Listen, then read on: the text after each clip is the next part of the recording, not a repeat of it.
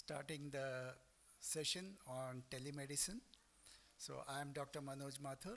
He's Dr. Sabyasachi Patinaik. Then Dr. Kim Ramaswamy and Dr. Natarajan will be joining us soon. So we will be talking to you about telemedicine in ophthalmology.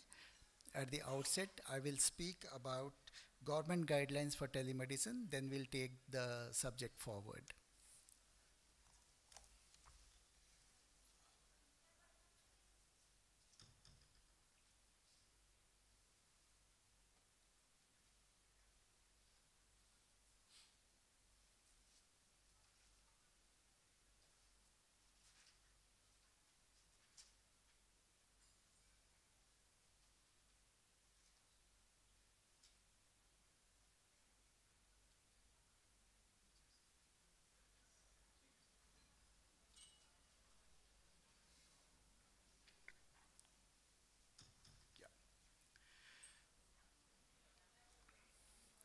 So, at the outset, the background. What are the benefits of telemedicine? Timely access to appropriate optimal interventions, faster access to services that may not be otherwise be available, saving of effort and inconvenience, especially for rural patients as they need not travel long distances, financial costs associated with travel would be reduced. Telemedicine can play a particularly important role, especially for regular routine checkups and continuous monitoring. That with telemedicine, maintenance of records and documentation is inherent, and then last but not the least, written documentation increases the legal protection for both the parties. What is the current status, the existing provisions under which the Indian Medical Council Act and the various acts were governing the medical profession? These acts primarily govern the practice of medicine and information technology, but gray areas and gaps in legislation and uncertainty of rules pose a risk for both the doctors and their patients. The onset of COVID-19 pandemic impaired the quality of life of the population. With all the norms of COVID restrictions, compliance of this had an adverse impact, and this reduced the standard of OPD care was deferred, only emergencies were being attended, financial distress to low middle class population was felt, and then there was disruption of transport services. And with all these impediments, the government in its commitment to provide equal access to quality of care to all, and also government legalize the mainstreaming of telemedicine in health systems to minimize inequity and barriers to access. So for all this, there was a watershed moment on 5th March 2020 when through a public notice, the MCI notified the telemedicine practice guidelines that were incorporated as an amendment in the Indian Medical Council Regulations 2002 by adding Regulation 3.8 titled Consultation by Telemedicine in the said regulations. The telemedicine practice guidelines were included as Appendix 5. So basically what they did, they defined as per the World Health Organization definition of telemedicine, the definition of RMP. I won't be going into every aspect because it will be a long presentation. I have to present it in about 10 minutes. So let us avoid these definitions. They defined what is telemedicine, what is an RMP, and then definition of telehealth basically. In general, what we need to understand is that telemedicine is used to denote clinical service delivered by a registered medical practitioner, while telehealth is a broader term of use for technology for health and health related services, including telemedicine. What they also specified is a mandatory online course on telemedicine, and then they wanted to present a protocol for the telemedicine course that the doctors had to do to officially practice telemedicine, and in the interim they gave relief and enabled all the doctors to practice telemedicine till they formulated the guidelines. And yet still, now we are nearing the end of COVID hopefully, but still this course has not been notified and we are waiting for it. Basically, the guidelines for telemedicine in India, the professional judgment of the RMP should be the guiding principle for all telemedicine consultations. An RMP is well positioned to decide whether a technology-based consultation is sufficient or an in-person review is needed. No compromise in the quality of care is acceptable. The 7 elements need to be considered before beginning any telemedicine consultation. So basically, the 7 important components of telemedicine are: number 1, the context; number 2, the identification of an RMP and patient; number 3, the mode of communication; number 4 involves the consent; number 5, the type of consultation; number 6, about the patient evaluation; and last but not the least, the patient management. So coming to the context, the RMP should exercise the professional judgment to decide whether a telemedicine consultation is appropriate in a given situation or an in-person consultation. They should explore all viable options, and so they are available, and their adequacy for a diagnosis. And what is expected of the RMP is whatever he does, the RMP shall uphold the same standard of care as an in-person consultation, but within intrinsic limits of telemedicine. What it implies is, you cannot say that I have treated you on telemedicine, but I am not liable to my treatment. You are responsible for the treatment that you offer to the patient, and the patient is at liberty to question you if you go wrong anywhere. So with that caveat, you are expected to practice and utilize all resources at your disposal and offer telemedicine to the patient. Then there is nothing like anonymous consultation. The identity of the patient, identification is very important. This is guideline context number 2, the identification of patient. The RMP should verify and confirm the patient's identity by name, age, address, email ID, or whatever, registered ID as appropriate, and ensure that there is a mechanism for the patient to verify the credentials and contact details of the RMP. Both ways, the identification is important in the interest of the patient as well as the RMP. Number 3, the mode of communication. What are the possible mode of communications in telemedicine? The multiple technologies can be used to deliver telemedicine consultations. Primarily, there are 3 modes: video, audio, or text. Text means chat, images, messaging, email, fax, etc. There may be situations where, in order to reach a diagnosis and to understand the context better, a real-time consultation may be preferable over an asynchronous exchange of information. Regarding the consent, the patient consent is necessary for any telemedicine consultation. The consent can be implied or explicit. Implied consent means that if the patient initiates the telemedicine consultation, then the consent is implied. You are interested, you want to consult me, that's why you are telephoning me. On the other end of the spectrum, explicit patient consent is needed if a health worker, RMP, or a caregiver initiates a telemedicine consultation. My assistant gets in touch with the patient, gets in touch with the assistant, then he informs me and schedules an appointment for me. I call up the patient for a teleconsultation. In that case, it is bounded on me to take an explicit consent from the patient and then start the consultation. If the patient directly telephones me and starts the consultation, that means that it is an implied consent. Whereas if through some channel, if the doctor is contacting the patient and starting the consultation, then the importance of consent lies. You have to take an explicit consent of the patient. Then, about the patient information, if it is bounded on us to gather sufficient information before making any professional judgment. And we have to use all our professional discretion to gather the type of information from the patient, or advise any further the investigations to the patient. Or if the RMP feels that the information received is inadequate, then he can request for additional information in real time or shared via email, text, as per the nature of such information. For example, an RMP may advise some laboratory or radiological test to the patient. Then the patient information, again, as we all know, telemedicine has its own set of limitations. If the physical examination is critical, the information for consultation, then RMP should not proceed until a physical examination can be arranged, because as I told you, you cannot take cover that the consultation was on telemedicine and get away, because information required may vary from one RMP to the other based on her professional experience and discretion, and for different medical conditions based on the defined clinical standards and standard of treatment guidelines. Then what do you mean by the first consultation and follow-up consultation? The government has defined this. First consult means that the patient is consulting the RMP for the first time, or if the patient has consulted the RMP earlier but more than 6 months have elapsed. And number 3, if the patient has consulted with the RMP earlier but for a different health condition, then also it constitutes as a first consult.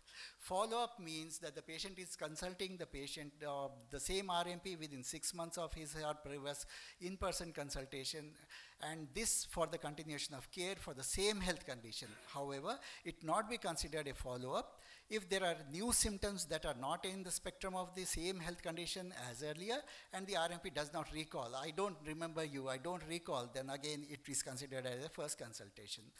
Regarding the patient management, the last aspect about telemedicine guidelines by the government, if the condition can be appropriately managed via telemedicine based on the type of consultation, then the RMP may proceed with his professional judgment to, number 1, what are the possible management guidelines for the RMP? Can provide health education as appropriate in the case. Like if the patient asks for it, I am a diabetic, I am having weakness, I want to consult you, I want some guidelines. You can counsel the patient by telemedicine. You can advise the patient as to the various possible changes that he can make in the lifestyle, or provide counseling related to specific clinical condition or prescribe medication. So basically health education is not an issue. Counseling the patient about a particular disease is also not an issue. Based on a verbal, video or a verbal communication, the RMP can counsel or give any health education tips to the patient, but the caveat comes, the important thing comes, when you're prescribing medicines, prescribing medications where telemedicine consultation is at the professional discretion of the RMP. It entails the same professional accountability. Again and again I am saying this, it entails the same professional accountability as in the traditional in-person consult. If the medical condition requires a particular protocol to diagnose and prescribe, as in the case of an in-person consult, then the same prevailing principle will be applicable for telemedicine consult. So prescribing medications without an appropriate diagnosis or provisional diagnosis will account to a professional misconduct. You may be sitting in the clinic, if a patient comes, I am having a red eye, without writing the possible provisional diagnosis or diagnosis, you can write to prescribe an antibiotic ointment or an antibiotic eye drop. But in telemedicine, the prescription is considered invalid without a proper diagnosis or a provisional diagnosis. You have to mention all your credentials or your qualifications, because telemedicine involves explicit and implicit consent between the patient and the doctor. All these things are important whenever you are advising or prescribing medication to the patient. Or it may, if you don't do this, it may amount to a professional misconduct. Whereas when you are prescribing medication, there are specific restrictions, limitations on prescribing medicines. You can't prescribe everything on consult via telemedicine depending on the type of consultation and the mode of consultation. The categories of medicines that can be prescribed via teleconsultation will be notified in consultation with the central government from time to time. As of now, what the government did is they notified medicines in 3 categories: List O, List A, List B, and then the prohibited list. What is List O? It can be prescribed through any mode of consultation. Like it will comprise those medicines which are safe to be prescribed, something like an OTC medical counter in the US or in the Western world. Medicines which are used for common conditions, often available over-the-counter medicines. For instance, these medicines would include paracetamol, ORS solutions, cough lozenges, which can be safely prescribed. These are listed in List O. List A means these medicines are those which can be prescribed during the first consult, which is the video consultation, and are being re-prescribed or refilled in the case follow-up. The first consultation needs to be a video consultation, and subsequently when the patient is following up the consultation, to continue the prescription that you have already prescribed, these drugs are listed as List A. List B medicine is a list of medication which RMP can prescribe in a patient who is undergoing follow-up consultation, in addition to those which have been prescribed during the in-person consult for the same medical condition. So these medicines are listed as List B, whereas the prohibited list, an RMP providing consultation via telemedicine cannot prescribe medicines in this list. These medicines have a high potential of abuse and could harm the patient or the society at large if used improperly. Medicines listed in the Schedule aspects of the Drug and Cosmetic Act, and rules or any narcotic or psychotropic substances listed in the Narcotic Drugs and Psychotropic Substances Act of 1985 cannot be prescribed over telemedicine. So this is a chart. It lists everything, list O drug, list A drug, list B drug, and prohibited drugs. What can be prescribed, what cannot be prescribed. You have to follow these guidelines of the government.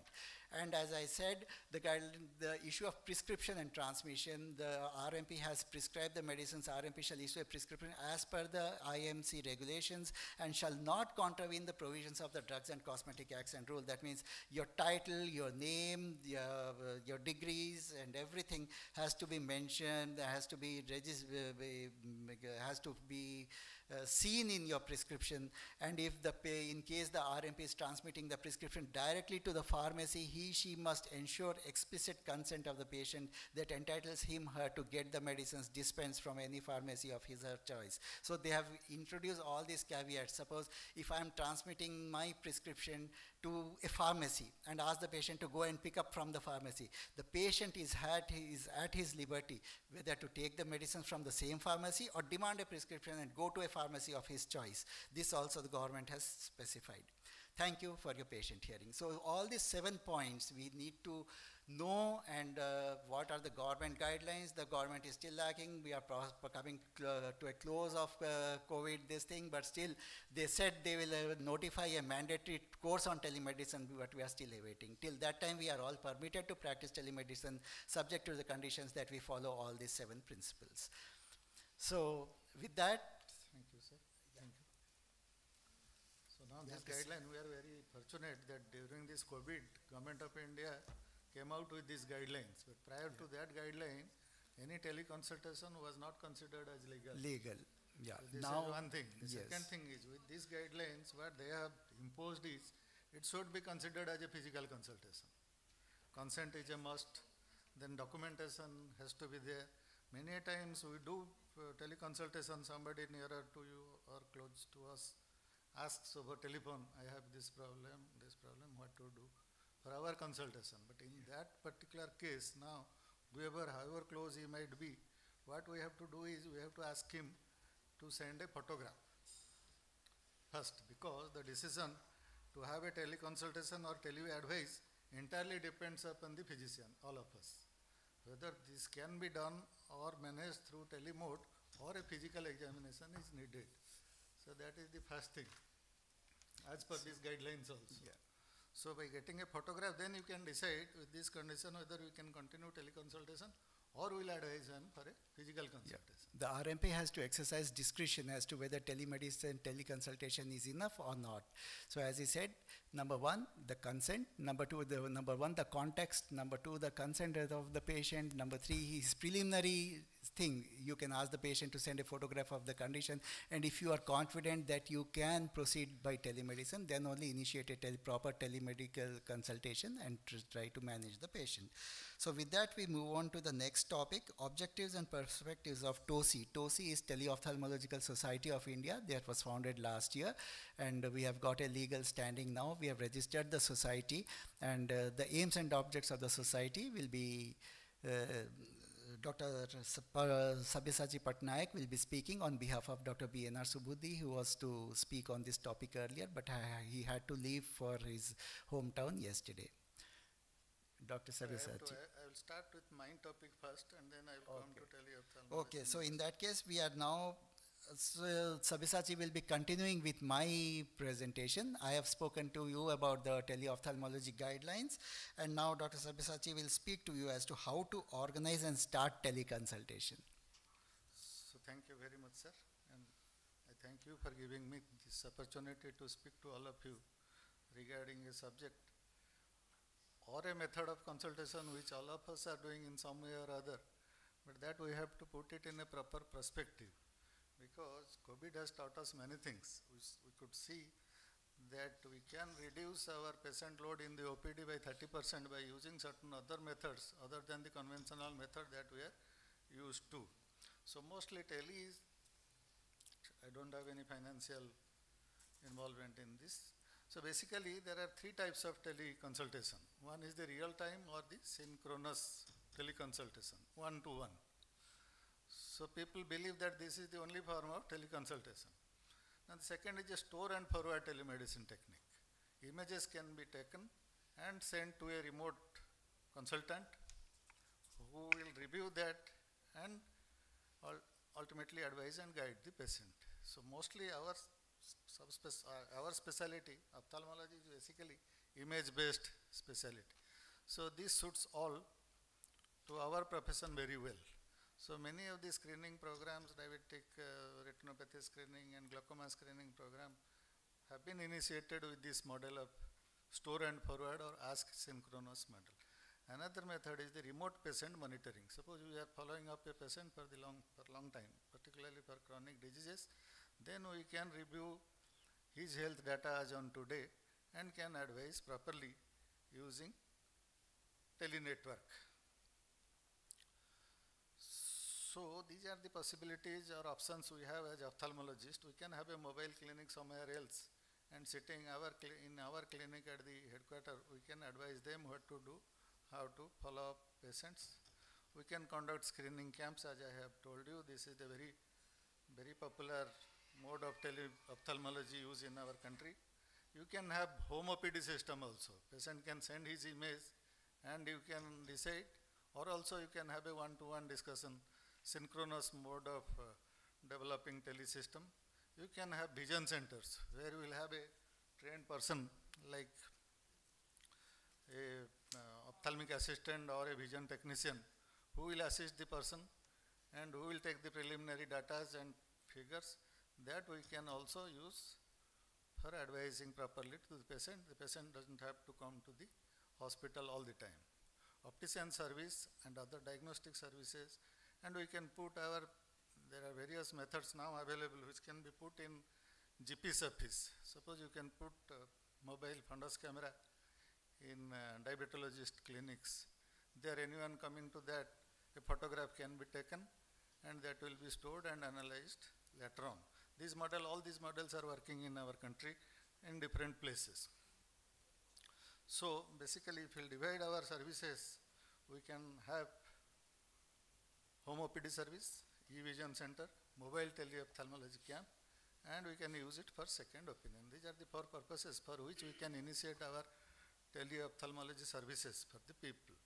So first of all, we have to decide the purpose, what I am interested in. It is not that every ophthalmologist will use all the methods possible, because that is not possible. So we have to find out from where to start, then we can expand our teleophthalmology services. So these are the conditions which we can very well sort out in home OPD services. We can also charge for that. People can pay also digitally. It is not that it is a free community service that we are going to do unless the patient is not able to afford. But there are certain conditions. When the patient will complain of pain, diminution of vision, severe photophobia, or in case of doubt, it is better to ask him for physical consultation. Avoid giving advice over telephone, however close he may be to you, because these are the things which will later on create medical-legal problem for all of us. So for setting up a teleophthalmology program in your practice, decide how will you use telemedicine. Then you have to have a plan. What do you want to accomplish with telemedicine? You want to reduce your OPD load, you want to reduce the follow-up patient. Suppose you have done a surgery today and we are advising weekly and bi-weekly follow-up of those patients, whether that is needed, the patient has to come to you or can be managed through teleconsultation. Start with few services, then you expand. And you have to ensure that patients are aware about these services that you are providing. Somehow the patients or the public are not well versed with the system. So you have to train them what we expect out of them, what they should have at least to go for teleconsultation. Choose proper equipment. If you want to have a synchronous mode of teleconsultation, then you should have a dual screen LCD monitor, internet with high speed, good camera and microphone. Then you have to have a dedicated mobile number for this purpose, not that the mobile number that you use for your banking and other social purposes will use for this purpose. Then choose proper telemedicine software or application. This is very important. If you want to have a synchronous mode of thing, then you have to have proper app where the patient can use that. It makes easy for the patient to sign up. Fewer the steps for patients, the more likely things will run smoothly. It has to be convenient to the patient or the person who is going to use. Simplest way for user is to enter through a patient's portal and pick a time. You have to give a time for any synchronous teleconsultation system so that when you are available and the patient will approach you during that time. Then you have to have a proper setup. It should look to the patient that you are very serious about teleconsultation. It is not that leisurely sitting in your drawing room you do this type of consultation. So you should have a dedicated place for this purpose, as a quiet room, adequate lighting, and you have to perform certain trial runs. For synchronous mode, these are all required. Dress up properly as you see patients in the office. Be punctual for tele-appointment. Develop a good website manner. And you have to respond to the patient. The patient should feel that he is directly talking to you or consulting to you. Ask questions to encourage them to open up. Maintain eye contact with the patient. So look into the camera of the laptop, not to the screen. So when looking away to consult the record or something else, let the patient know that you are doing something or you are searching for some data or some figures so that he can respond properly. Otherwise, you will think that this doctor is not interested in my problem. So again, patients have to be also prepared initially. They should be informed. They have to have proper net connectivity. Their apprehensions has to be removed. This will increase the response and lead to patient satisfaction. E-Sanjeevani portal is now getting popular. It's a government portal for teleconsultation. Those in government service can use this and can start teleconsultation practice. There are app-based tele-examination apps available now for taking vision in home OPD services. There are different charts available to record color vision, field of vision, Amsler grid chart. Those can be used in home OPD services, and accordingly proper advice can be given through telemode. There are also certain advanced features coming up. We are getting good number of handheld instruments which can be used for teleconsultation purposes. So to tackle blindness, the problem of blindness in India, I think, apart from physical consultation, we have to develop this remote consultation mode. So what we feel, tele-ophthalmology can be the only viable option to reach every individual of the country for his eye care. So tele-ophthalmology can be an effective and feasible model for providing universal eye care and prevention of blindness. Telemedicine initiatives is to strengthen rather than compete with other health services. Need to develop standardized tele-ophthalmology solutions and user-friendly SOPs. Public awareness and orientation is a must for this program to be successful. So a paradigm shift for ophthalmologists, a whole different way of thinking about ophthalmic care that people were never used to. So my conclusion is, let us all get started in some way or other to incorporate this technology into our practice so that ultimately we will help the citizens of this country. Thank you. Thank you, Dr. Sir. Thank you, Dr. Sabyasachi, for that wonderful exposition. I think I will tweak the topics a little bit. We will take the aims and objects of TOSI at the end. So let us keep the momentum flowing, and I would like to invite Dr. Kim to give his talks about television center and also diabetic retinopathy in telescreening. So after this, we'll maintain the flow about telemedicine, and aims and objects of TOSI, we will keep it at the end, Sabyasachi. Yes, that will be good to keep the flow going. Thank you, Dr. Mathur, for this, inviting me to be a part of this tele-ophthalmology session, and which is close to my heart.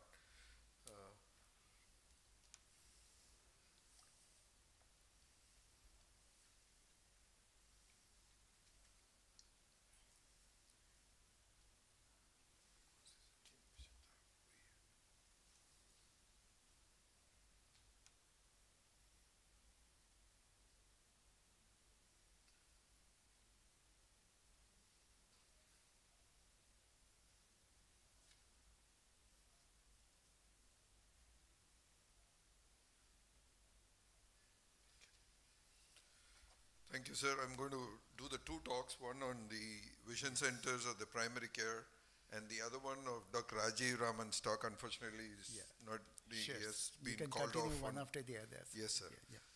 So, what is vision centers? You know that we have I don't need to tell the ophthalmologist the size of problems that we have in vision. But the problem is creating access to people in the remote areas, how to reach everyone who needs primary care or in eye care. In most developing countries, the proven treatments reach people, only 20% in the urban areas, but it hardly reaches the people in the primary or urban or rural settings.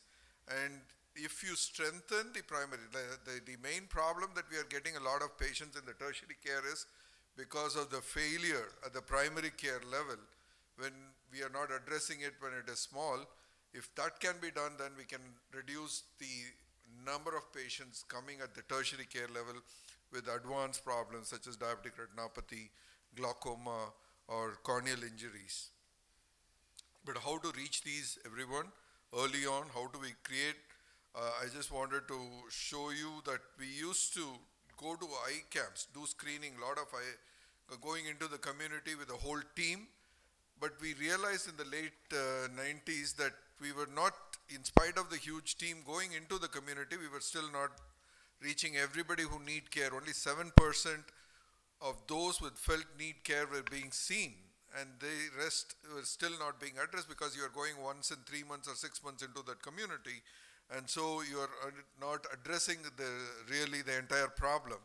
So that's why in 2003-04 we transited partly to the vision centers, creating what we call as primary eye care centers or vision centers. This is for every 50,000 population, we set up these vision centers. Today we have about 100 vision centers in the state of Tamil Nadu, where these vision centers are set up where there are no ophthalmologists in a small towns, where there's connected to the different villages.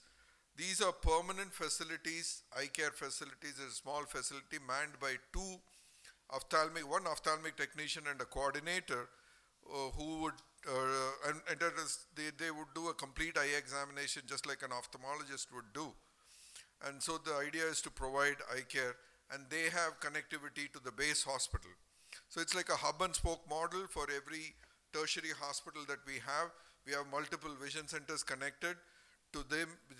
They are like around 50 to 100 kilometers in radius or in the distance from where these patients are seen. So in a typical vision center, what happens is the patient gets registered, the ophthalmic technician would do a complete eye examination just like an ophthalmologist would do in a slit lamp, do an entire, the exact data is all examined and entered into an electronic medical records. So they would do an appellation tonometry, do a fundus photograph as needed. Earlier we were using these simple digital cameras, but today we are replacing it with the low-cost fundus cameras.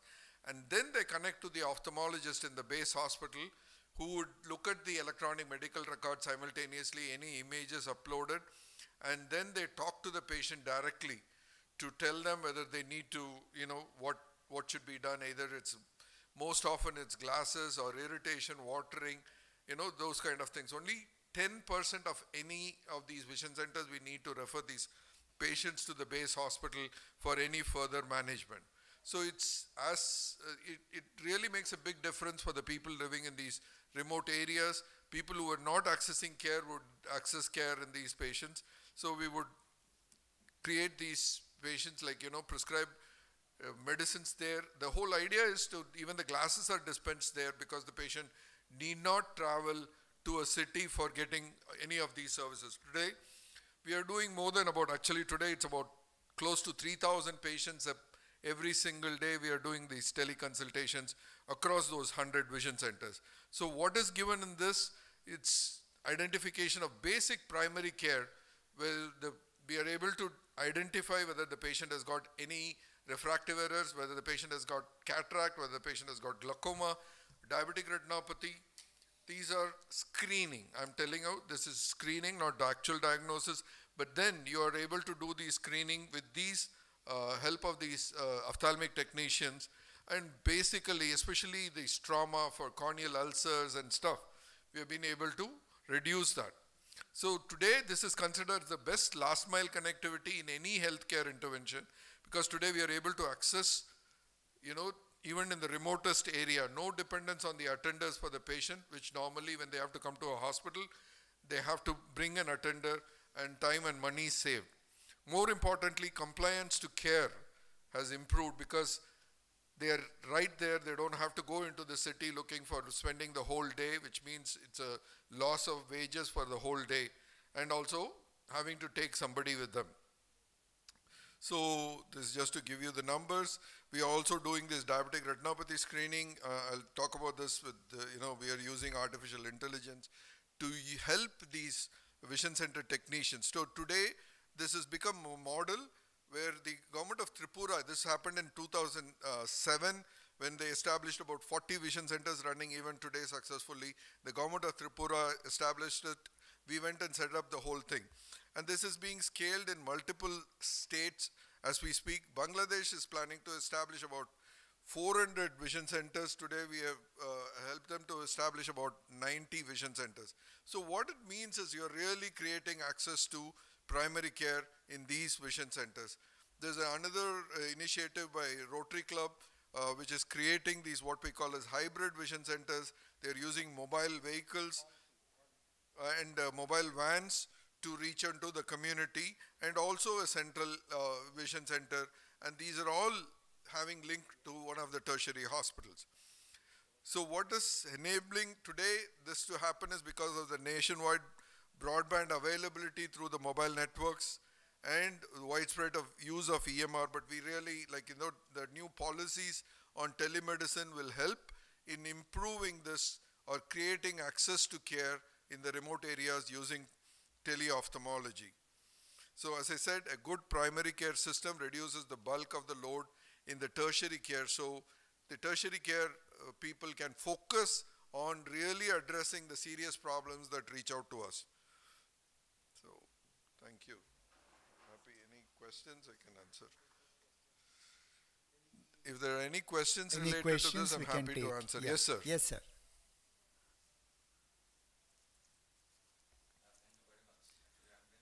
For tele-ophthalmology, so I'm attending this.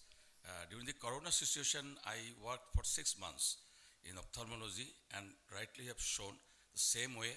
I have a peripheral center in Bangladesh and Dhaka and outside. My staffs are there. They prepare the patient for everything, like autorefractometry, intraocular pressure, like NCT. They take the anter-segment photograph, and if I ask them for the posterior segment photograph also. So if we see all these things, we could diagnose any posterior segment problems, any anter-segment problems. So I liked the way you are doing it in India is really good. And as you mentioned, Bangladesh also, we are trying in government level. Yeah, the government is establishing these. Yeah, with Aurobind and other institutes, Yes, I think. Yes, so definitely it helps our patient, densely population people. They cannot come to the hospital. So I think the corona has taught these things, but I think we should continue the whole ophthalmology, teleophthalmology, and actually you have pointed everything, what I wanted to ask, but already have shown everything. I think this is the way to go. Only government should help us, so it is possible. Thank you for continuing this. Thank you. Thank you, sir. Thank you, Professor Islam. Dr. Kim Ramaswamy will be speaking on the topic diabetic retinopathy and telescreening on behalf of Dr. Rajiv Raman. Yes.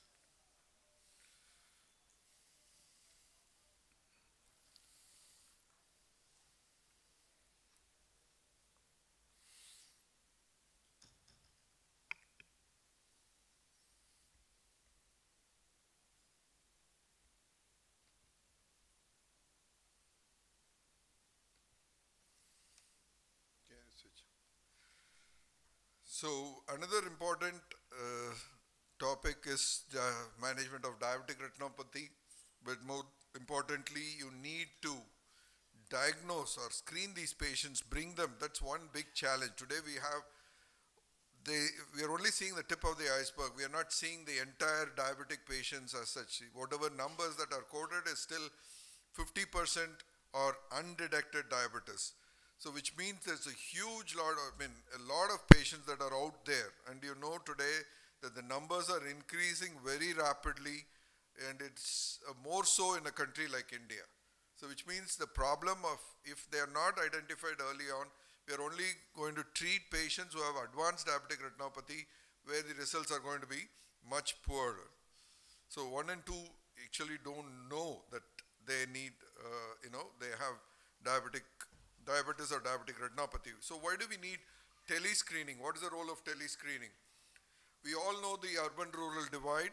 We also know the distribution of ophthalmologists to the number of to the population that is out there. And it is not just the retina specialists alone who will do the DR screening. It is the role of every single ophthalmologist, and not just ophthalmologists, but many others, other stakeholders who are involved in managing diabetic patients should be involved in this.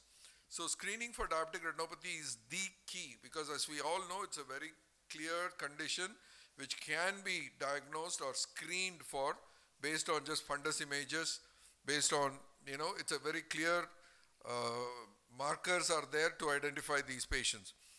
Of course, clinic-based, when a patient who comes into your clinic, is the most effective way. When you make a diagnosis of diabetic retinopathy, it's very comprehensive. We continue to do an outreach screening for diabetic retinopathy, just like how we go for comprehensive screening in the community. We work in the community with the local diabetologists or primary care physicians to group these patients, and our team would go and identify these. But this is still not enough so we work with the local physicians, they screen for diabetes and we screen for diabetic retinopathy. But this is not enough. We need to reach out to much higher, larger population. So what are the dynamics of screening? First is reaching the diabetic. Today we are not doing that because the diabetics with normal vision are not coming to the ophthalmologist. But they go to a diabetologist or a primary care physician for their diabetes. They go to the pharmacies to buy the medicines for diabetes. They go to labs to do their blood sugar testing. So these are opportunistic areas where you could do the screening. And then the second part of doing that is, once identifying the patient, who are the target population, then how do you evaluate these patients for diabetic retinopathy, evaluation of the fundus, and then reporting. Once you have done the fundus examination, how do you report? Who can do the reporting? Whether it's a non-ophthalmologist grader or an ophthalmologist. So tele-screening, as I mentioned, is definitely a way to move forward to identify these patients in an opportunistic way, because I said they are the first point of contact. The primary care physicians or the endocrinologists or diabetologists are the first point of contact, and they can do the screening using tele-screening, just like how you do a blood test, blood examinations. These patients can be screened for, just a fundus examination. They usually do their blood hemoglobin, HbA1c, all that test is being done. One more station is to get their fundus photos done, and then the patient gets the eye examined. So this is what I mentioned by fundus images being captured at these opportunistically.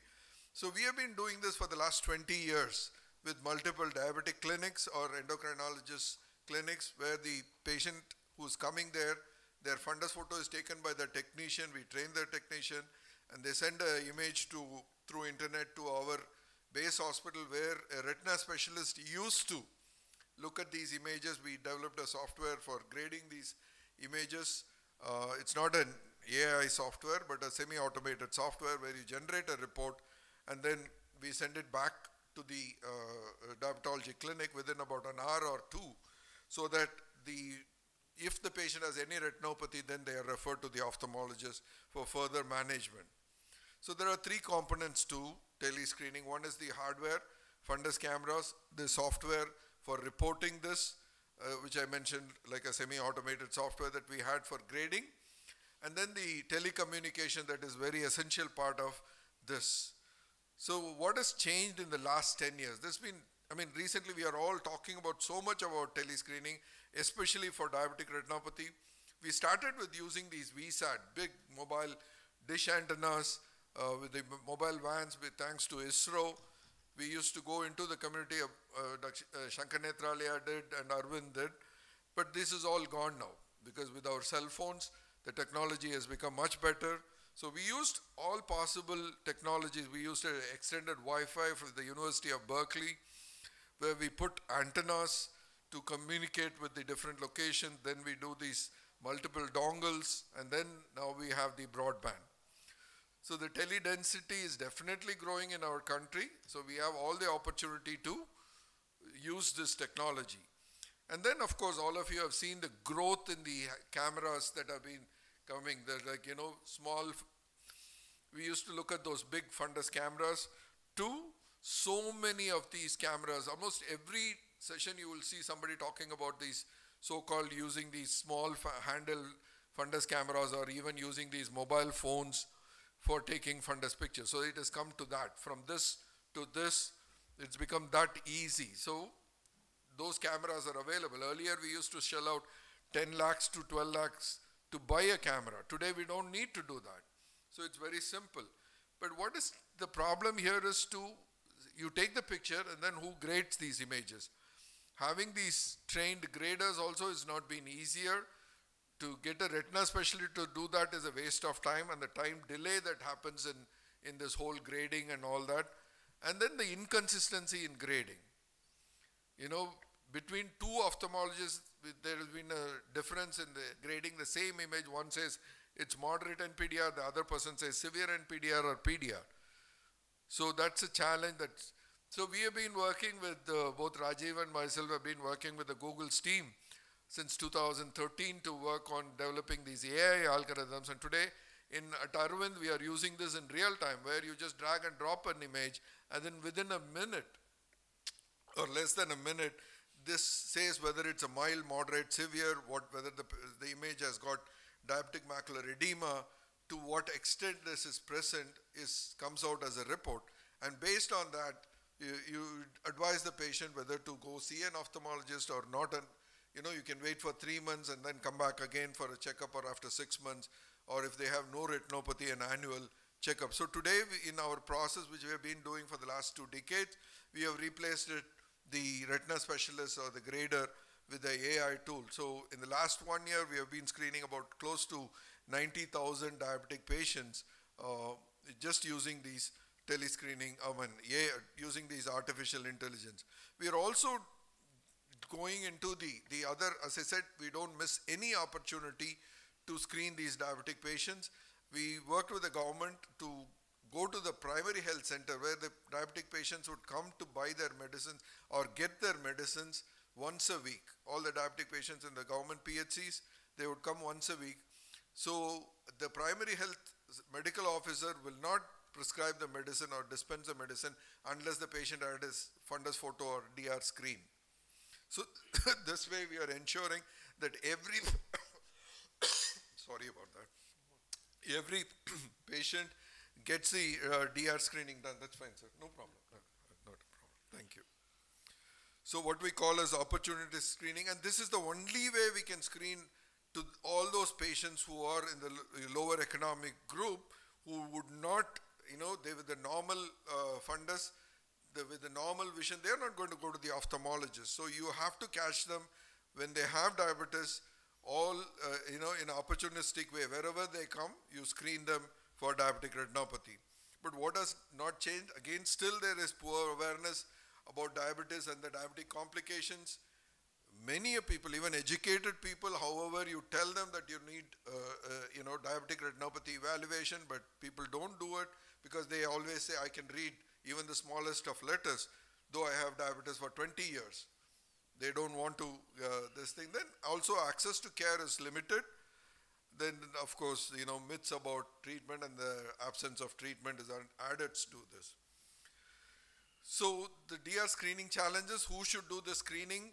People think it is the role of ophthalmologists, but I say, I've been talking or promoting that the onus of doing the screening should be with the physicians, primary care physicians, endocrinologists, diabetologists, even the labs, wherever it is possible, because that is where your target population is going. They're not coming to the ophthalmologist. They come to the ophthalmologist only when they have an eye problem. So if we could screen these patients using technology, we would be going, we'll be doing a great, benefit or favor to the diabetic patients. Like one of the group in Chennai had developed an innovative business model using this DR screening, where they worked with, put fundus cameras in multiple diabetic diabetology clinics all over India, and they used to screen about 15 to 20,000 diabetic patients every single month. It was a business model, so everybody in this gets to pay, but the benefit is that every diabetic patient is getting screened. So the AI algorithms, today you have a huge number of AI algorithms that are out there in the market. Some are certified, some are not certified. But what it means, what I'm trying to tell you is AI is out there to stay, not just for diabetic retinopathy, it's going to come for glaucoma, AMD, and many other conditions. So the onus of finding the DR cases should be with the general physician and diabetologist, and the ophthalmologist should work with the physicians in completing the loop for identification. It's not enough if you just screen the patient and leave them. You have to find ways. The diabetologist or the primary care physician finds a case of diabetic retinopathy, they should know when to refer the patient and where to refer the patient. So we need to complete the loop, and use of technology and AI will play a major role in early identification of these patients. Thank you again, sir, for this. Yeah. Thank you, Dr. Kim. Any questions on this topic? Please. Yes, sir. Yes, sir. Thank you, Dr. Kim. I wanted to know that the AI, deep learning you are using, the statistical data, where from you collected? From your own hospital, the software you made yourself, or taking from outside? Because their data may not be equal to the Indian. Yeah, this was done on the Indian population, sir. What Shankar Netralia and Arvind did was we worked with the Google team to develop the algorithm. Yeah, yeah. But today, we have also noticed that there is no difference in the Caucasians versus Indian eyes, because they all have almost the same this thing, but there have been a lot of validation studies have been done. And before we brought it in real time, we did multiple validation studies before we deployed it in, in our community. A validation study at Arvind we did across using different cameras and, doing all that. You mentioned that it is about 90% correct. More than 90%, More than 90%. Sir. Yes, sir. I think it is going to stay. Yeah, definitely it will be the way to screen the patients. We move on to the next topic, AI in telemedicine. This is Dr. Natarajan. On behalf of Dr. Natarajan, yeah, please come.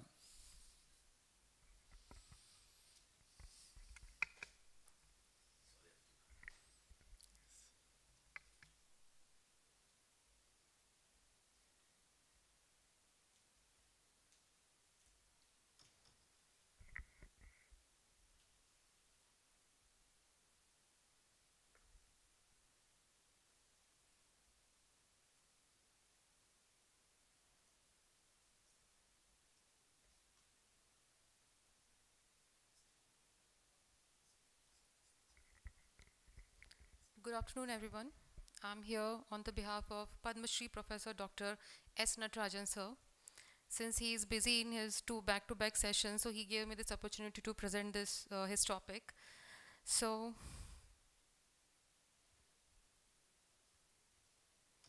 artificial intelligence is a branch of computer science that aims to answer Turing's question in the affirmative. Now, who is Turing's? Alan Turing, a very famous computer scientist, established the fundamental goal and vision of artificial intelligence. A machine that thinks like a human. Types of artificial intelligence. Narrow artificial intelligence, a weak AI, like Siri, Google, and Amazon Alexa. Artificial general intelligence, strong AI. Skynet. Artificial intelligence enabling machines to think like humans. Machine learning. Training machines to get better at a task without explicit programming. Deep learning using multi-layered networks for machine learning. In ophthalmology, AI is seen to have unlimited potential to perform many tasks as well as or even much better than humans. It is seen to be very good as diagnostic tool, grade the severity of a disease, early disease detection, screening tool, prediction of the evolution of a disease. So here are some publications of artificial intelligence and OCT imaging. Artificial intelligence makes screening faster, more accurate and more accessible, and AI and deep learning in ophthalmology. Published, this is a development and validation of deep learning published in JAMA. Problems of statement. The problem is with the lack of trained clinicians, delay, lost follow-ups, missed or postponed treatments, and increased in the probability of vision loss. Diabetic retinopathy screening is an important public health problem. Retinal photography is a validated, simple, and effective for DR screening. Challenges. Diabetic retinopathy screening programs are challenged by issues related to implementation, availability, of human assessors and long-term financial sustainability. In order to overcome practical challenges like remote locations, transportation, and poverty, there is a need for improvement in the practical aspects of remote ophthalmic diagnosis and care. Recent studies indicate that AI has astounding potential to perform much better than human being in some tasks, especially in the image recognition field. Early detection and appropriate treatment of eye disease are of great significance to prevent vision loss and promote living qualities. Automated techniques of DR diagnosis have been explored to improve the management of patients with DR and alleviate social burden. AI was used to predict DR risk and DR progression among diabetic patients to combat with the worldwide disease. AI-based retinal screening devices. Smartphone-based retinal imaging is an efficient and cost-effective method for screening. The device can help in delivering eye care services to unprivileged population groups in resource-limited or remote areas. It is an ideal platform for comprehensive telemedicine-enabled eye health screening and detailed photo documentation for disease indications such as cataract, glaucoma, vitreous, and retinal pathologies. AI has the potential to significantly enhance and impact on screening programs for vision impairment and eye disease, and thus to impact on global blindness. Integration of retinal photography and AI. AI-based grading and diagnosis system for referable DR, glaucoma, and age-related macular degeneration cataract performs the following procedure fully automatically: identifies fundus features, classify image quality, classifies the existence and severity of the disease. Process flow. Screening can be performed using portable equipment which is easy to set up and effectively examine the eyes. In the screening process, diabetics can assemble in a community setting and technician can transport the screener to a particular location. The retinal image will be acquired using smartphone-based imaging devices by a semi-skilled worker who is specially trained for the same. The images are then graded by AI and a provisional report is generated. The cases with referable DR can then be referred to an ophthalmologist for further management. AI is based on deep learning technology. It can be used to detect referable case of diabetic retinopathy. Advantages: increased accessibility of screening program, low resource areas, enable non-eye trained clinician to conduct opportunistic screening without the need for trained specialists. Saving of the health system for providing more targeted referrals to eye specialists. Real-time reporting of results and referable recommendation. Reduces the patient anxiety, reduces documentation errors, reduces difficulties recontacting patients. Remedio fundus on phone can be mounted on switchable bike for transporting for screening purpose. It is a chargeable, portability is there, low maintenance and job opportunity, easy retrieval of data at reading centers.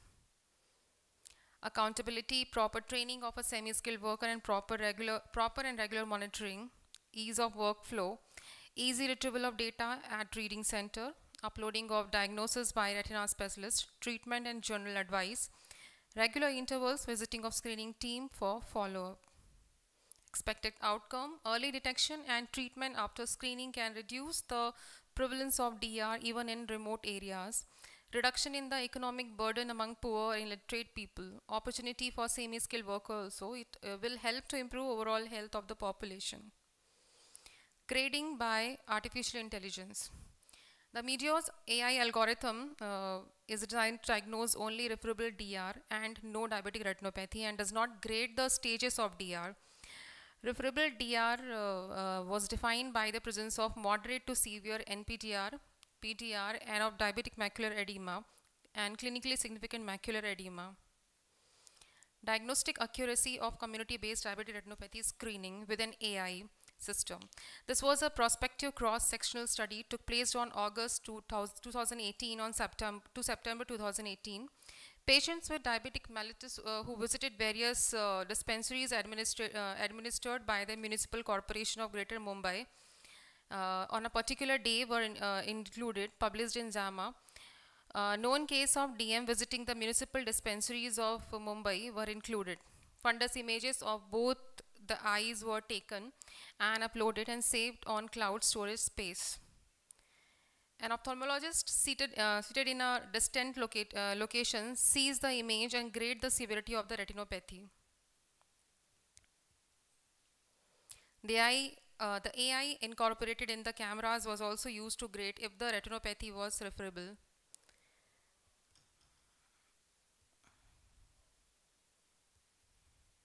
Advantages.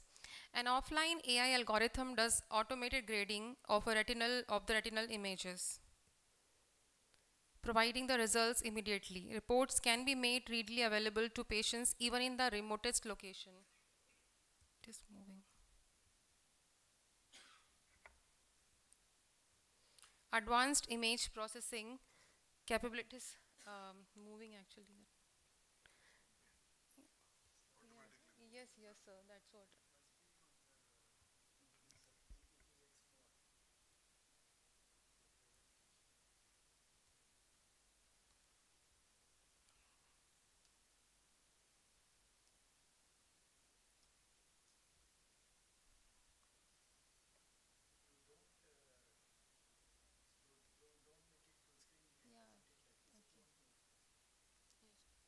Escape it. It's okay.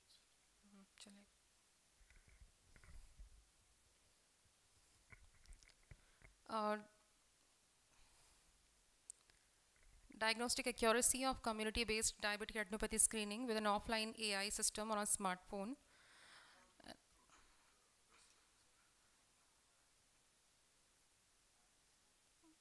I'll just tell the advantages of AI. Accuracy of the about 90% according to the initial pilots, which improves as additional data sets are gathered.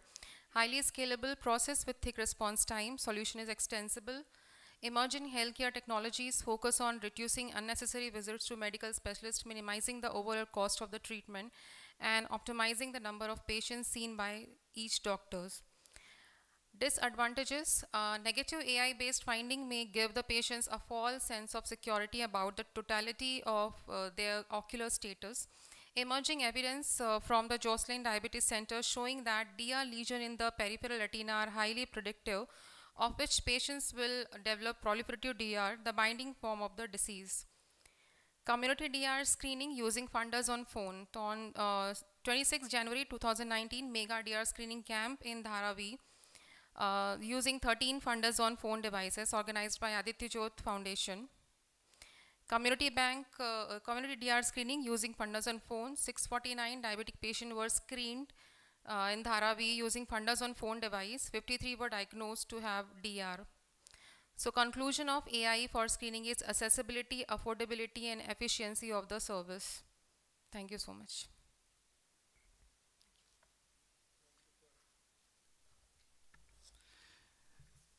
Thank you.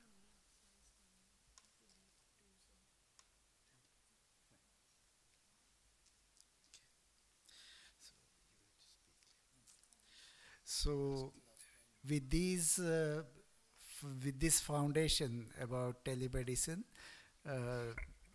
some founders decided to establish a society called Tele-Ophthalmological Society of India, which was founded last year. So the aims and objects of TOSI will be enumerated by Dr. Sabyasachi.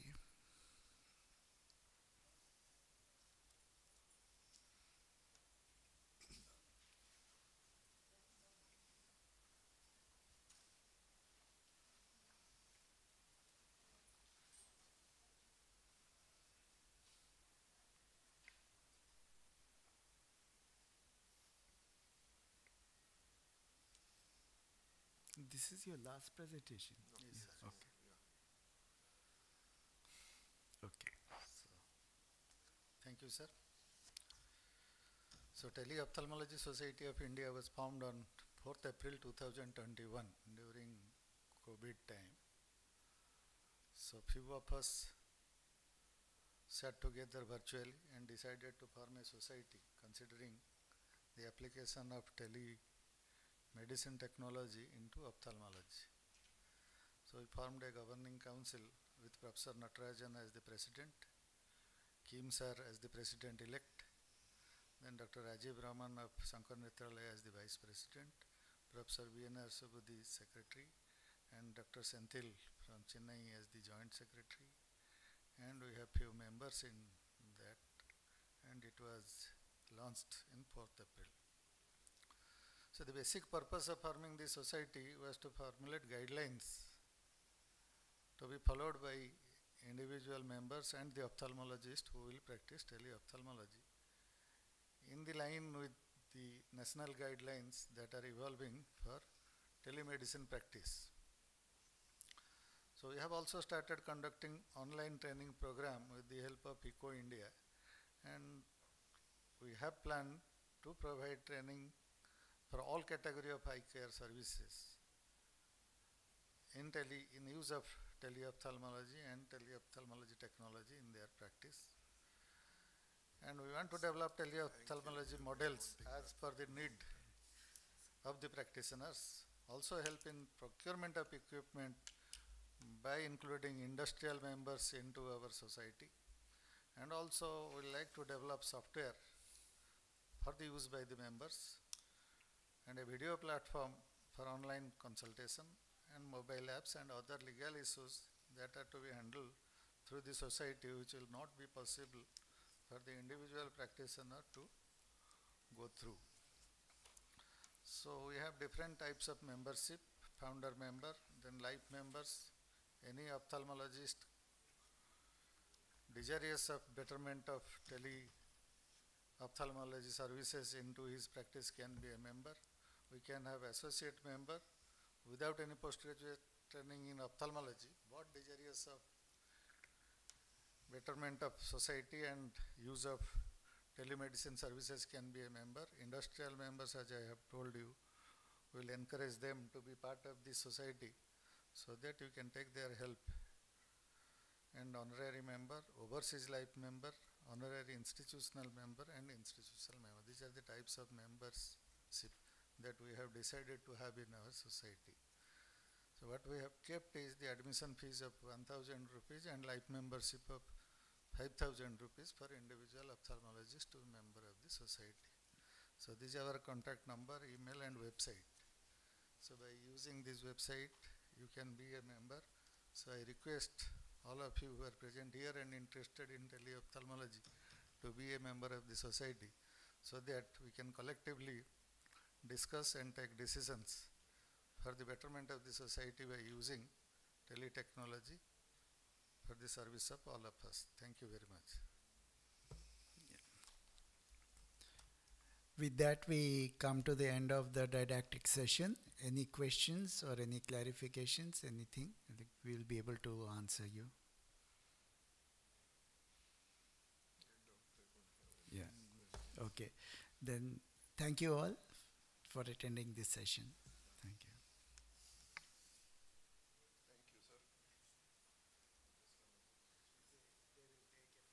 Okay. You have adequate time. Please come.